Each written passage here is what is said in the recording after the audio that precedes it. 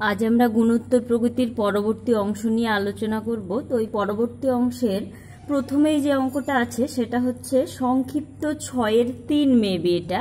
তো আমার 6 নম্বর দিয়ে লেখা আছে যে এরকম বলেছে এই শ্রেণীটার এনতম পদ পর্যন্ত সমষ্টি নির্ণয় করতে বলেছে। কি বলেছে? এনতম পদ পর্যন্ত সমষ্টি নির্ণয় করো। ঠিক আছে, তো আমি ধরো প্রথমে শ্রেণীটাকে লিখে ফেলেছি। এবারে দেখো তুমি শ্রেণীটার দিকে তাকিয়ে দেখো, এটা কিন্তু কোনো সিরিজ মেনটেন করছে না। দেখো 7/3 এটা একটা ভগ্নাংশ, আবার 14/7 সেটা আবার 2।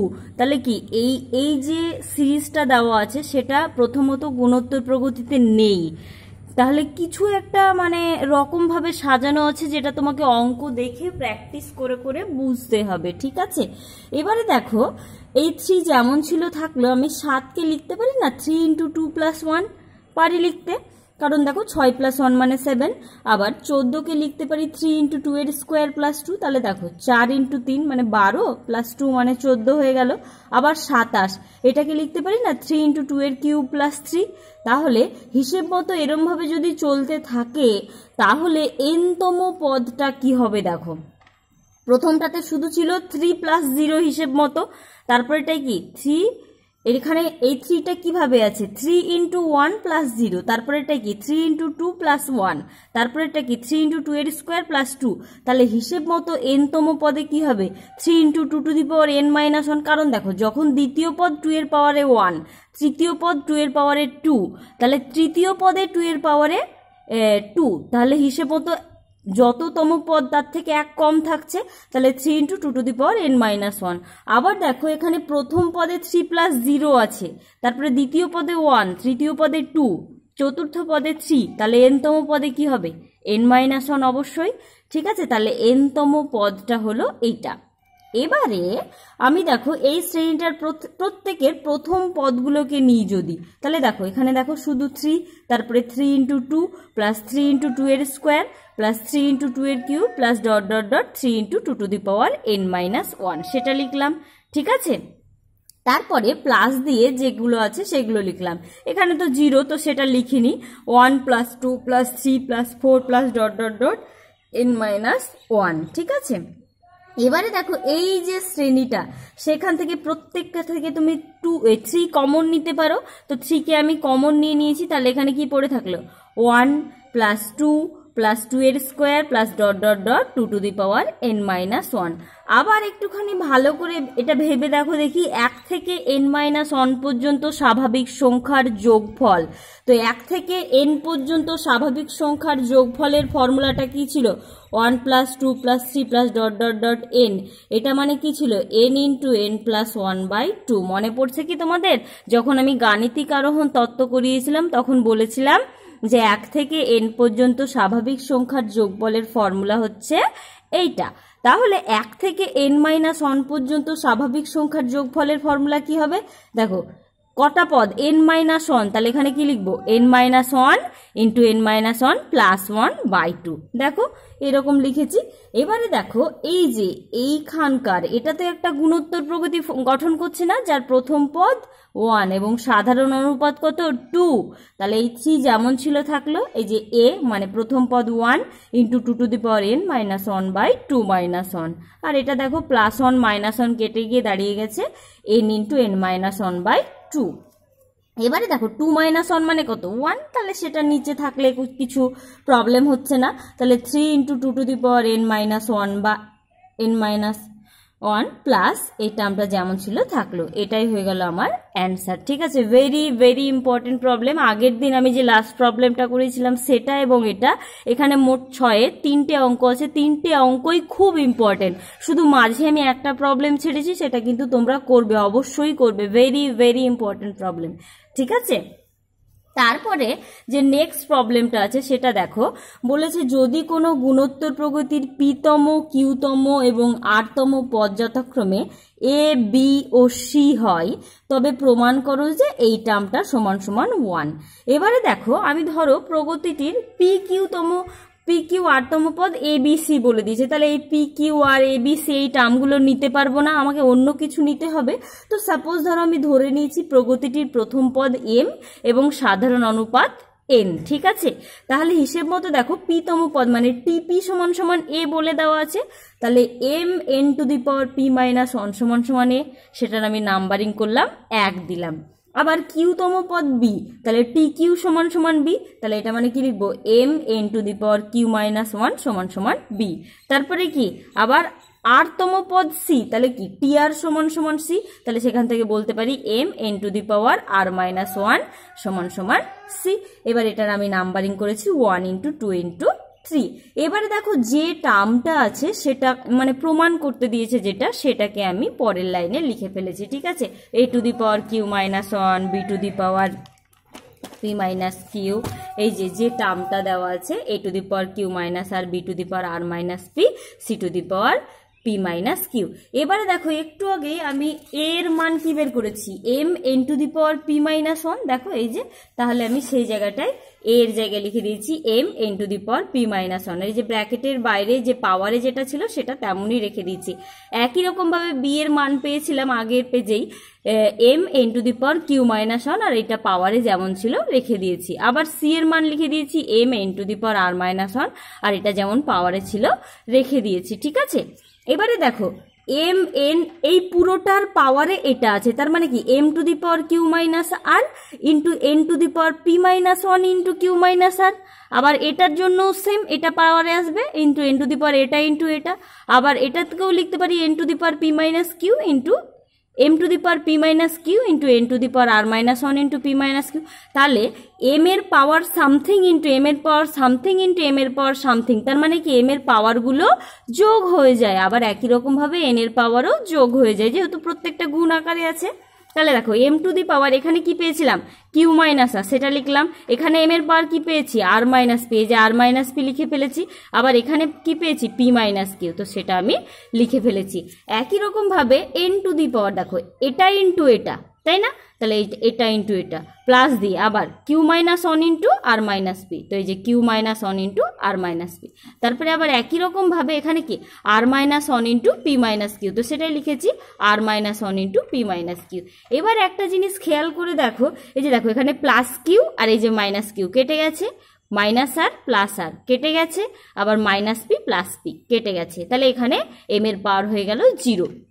আবার এন এর এই যে পাওয়ারগুলো প্রত্যেকটা গুণ করেছি, এটা ইন্টু এটা দিয়ে 4টে টার্ম পেয়েছি। আবার এটাই ইন্টু এটা করেছি দিয়ে আবার 4টে টার্ম পেয়েছি। এবার এটা ইন্টু এটা করেছি আবার 4টে টার্ম পেয়েছি। দেখো এগুলো কিন্তু সব এন এর পাওয়ারে আছে। এবার দেখবে এন এর পাওয়ারে যেটা পেলে প্রত্যেকটা কেটে যাবে, প্রত্যেকটা ডাবল ডাবল প্লাস মাইনাস করে পাবে, ঠিক আছে। দিয়ে একই রকম ভাবে এন এর পাওয়ারেও পাবে 0। এবার দেখো M to the power 0 value কত 1, N to the power 0 value কত 1, তাহলে 1 ইন্টু 1 মানে 1। এটাই আমাকে প্রমাণ করতে দিয়েছিল, ঠিক আছে। খুব সহজ অঙ্ক, বেশ ইম্পর্টেন্ট, ঠিক আছে।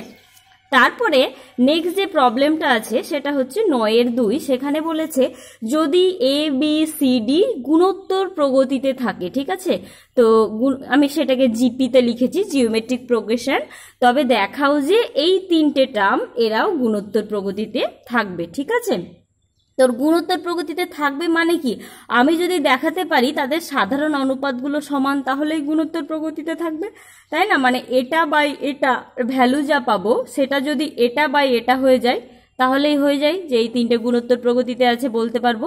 এবারে দেখো কোয়েশ্চেনে বলে দিয়েছে এ বি সি ডি গুণোত্তর প্রগতিতে আছে, তাহলে আমি বি সমান সমান এ আর ভাবতে পারি না, আবার সি সমান সমান এ আর এর স্কোয়ার ধরে নিলাম ধরো, আবার ডি সমান সমান এ আর কিউ ধরে নিলাম, ঠিক আছে। তাহলে দেখো তো এই যে এ বি সি ডি এরা গুণোত্তর প্রগতিতে আছে কিনা, এ আর এর স্কোয়ার এ আর এর কিউব অবশ্যই গুণোত্তর প্রগতিতে আছে, যাদের সাধারণ অনুপাত আর।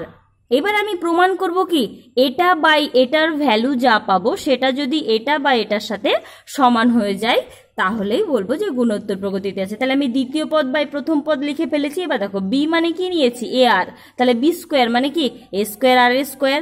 আবার সি স্কোয়ার মানে কি এ স্কোয়ার আর টু দি পাওয়ার 4, কারণ দেখো আর এর স্কোয়ার আছে সেটা লিখে ফেলেছি। আবার এ স্কোয়ার যেমন ছিল থাকলো, বি স্কোয়ার মানে কি বলতে পারি এ স্কোয়ার আর এর স্কোয়ার, সেটাই লিখে ফেলেছি। এবার দেখো ওপর থেকে তুমি কি কমন নেবে, এ স্কোয়ার আর এর স্কোয়ার কমন নিয়েছি, তাহলে কি দাঁড়িয়েছে 1 প্লাস আর এর স্কোয়ার। আর এখানে যদি এর স্কোয়ার কমন নাও তাহলে কি আছে 1 প্লাস আর এর স্কোয়ার। এবার দেখো 1 প্লাস আর এর স্কোয়ার ওপর নিচে তো কেটে যায়, আর একটা এ স্কোয়ার ওপর নিচে কেটে যায়, তাহলে এটা বাই এটা সমান সমান কি পেলাম আর এর স্কোয়ার। এবারে আমি যদি তৃতীয় পদ বাই দ্বিতীয় পদের ভ্যালুটাও পাই আর এর স্কোয়ার, তাহলেই বলে দেবো ওই তিনটে গুণোত্তর প্রগতিতে আছে, তাই না? তো একই রকম ভাবে আমি এই তৃতীয় বাই দ্বিতীয় পদ লিখে ফেলেছি। এবার দেখো সি স্কোয়ার মানে কি এ স্কোয়ার আর টু দি পাওয়ার 4, আবার ডি স্কোয়ার মানে কি এ স্কোয়ার আর টু দি পাওয়ার 6, কারণ এখানে কিউব আছে দেখো সেটাই লিখেছি। তারপরে দেখো B square plus C square, তো বি স্কোয়ার মানে কি এ স্কোয়ার আর এর স্কোয়ার, আর সি স্কোয়ার মানে কি এ স্কোয়ার আর টু দি পাওয়ার 4, সেটাই লিখে ফেলেছি। এবার দেখো ওপরে তুমি কি কমন নিতে পারে এ স্কোয়ার আর টু দি পাওয়ার 4, সেটাই নিয়েছি, তাহলে ব্র্যাকেটে কি পড়ে থাকবে 1 প্লাস আর এর স্কোয়ার। আর এখানে তুমি কি কমন নিতে পারবে এ স্কোয়ার আর এর স্কোয়ার, তো সেটা নিয়েছি, তাহলে এখানে পড়ে আছে 1 প্লাস আর এর স্কোয়ার। এবার দেখো ওপর নিচে 1 প্লাস আর এর স্কোয়ার কেটে যায়, আবার এ স্কোয়ারও কেটে যায়, আবার এখানে দেখো আর টু দি পাওয়ার 4, এখানে আর এর স্কোয়ার মানে আর এর স্কোয়ারও কেটে যায়, একটা আর স্কোয়ার শুধু পড়ে থাকে। এবারে দেখো এখানে দেখো দ্বিতীয় পদ বাই প্রথম পদের ভ্যালু পেয়েছি আর এর স্কোয়ার, আবার এখানেও তৃতীয় পদ বাই দ্বিতীয় পদের ভ্যালু পেয়েছি আর এর স্কোয়ার, তাহলে কি বলতে পারবো না যে এই তিনটে জিপিতে থাকবে, গুণোত্তর প্রগতিতে থাকবে? এটাই আমাকে প্রমাণ করতে দিয়েছিল, ঠিক আছে? আমার প্রমাণ হয়ে গেছে। এবারে আমরা নেক্সট প্রমাণে যাব। এই যে 15 নম্বরের দুটো অঙ্ক করিয়েছি, দুটো অঙ্কই ভেরি ভেরি ভেরি, যত ভেরি আছে তত ভেরি ইম্পর্টেন্ট, ঠিক আছে? বারবার পরীক্ষায় আসে। এখানে দেখো কি বলেছে, এবিসি গুণোত্তর প্রগতিভুক্ত, ঠিক আছে, জিপি শ্রেণীভুক্ত এবং এক্স ওয়াই যথাক্রমে এ ও বি এবং বি ও সি এর সমান্তরীয় মধ্য, তবে প্রমাণ করো যে এটা সমান সমান 2 এবং এটা সমান সমান 2/b। কথাটা কি বলেছে, এবিসি গুণোত্তর প্রগতিতে আছে, তাহলে সেখান থেকে কি বলতে পারি বি স্কোয়ার সমান সমান এসি, তাই না?